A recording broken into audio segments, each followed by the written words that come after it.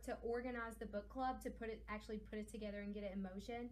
And also, could you describe a little bit of the format of the actual event? Sure. We got together, first of all, and just chose some great books that we wanted everyone to read, that we thought would be appealing to 6th through 8th grade, and as well as their parents. So once we chose the books, we kind of publicized which one we were starting with and sent notes home. The teachers did reminds and all kinds of publicity about it. We put things up in the halls and in the newsletter, and we just invited all middle school kids to participate. They had to bring an adult with them that they lived with, or in their family, who was over 18.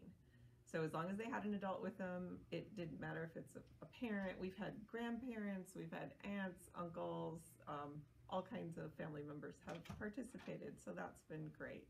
Format of the meeting, they're pretty quick meetings. We do 5:30 to 6:30.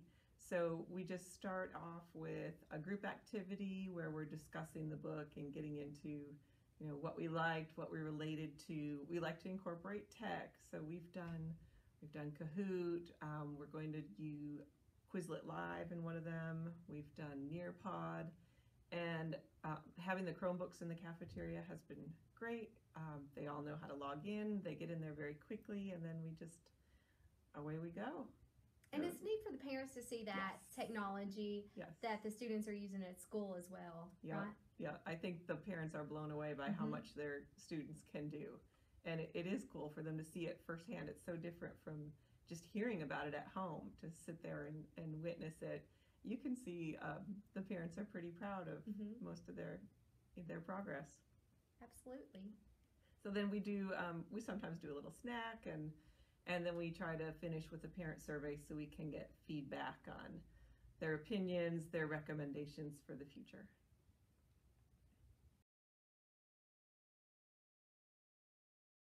And Christy, how has your rural life coach helped you with the family book club? Okay, Brooke has been very helpful.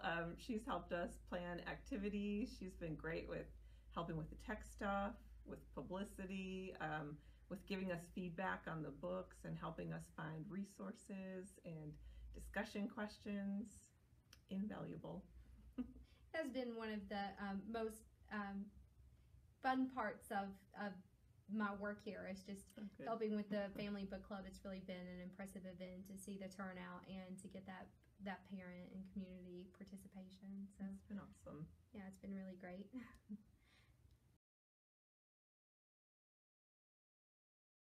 One last question. Christy, what are your plans or goals in moving forward with the book club? Do you have any other ideas that you're looking to implement? Or do you have any advice or cautions to other schools who are thinking about implementing the book club? We're excited to keep it going, and we've purchased enough books through the grant, so we have books for a 3-year rotation. And then we will just start over with our books, since those kids will have graduated and we'll have new kids. Oh yeah. So we're really thrilled to have all these new books, which is great. And one idea we're talking about is maybe doing a summer meetup. So we would distribute a book at the end of the school year and pick a day in the summer when we would get together for book club. So I'm looking forward to seeing if that works out. Oh, that sounds like fun. Yeah, it should be great. Sounds like a great idea. All right. Well, Christy, thank you so much for your time, and thank you for all of the work that you put into organizing the book club and ordering all of the books, and just for being so welcoming here at Bulls Gap School. Thank you. Thanks for your help.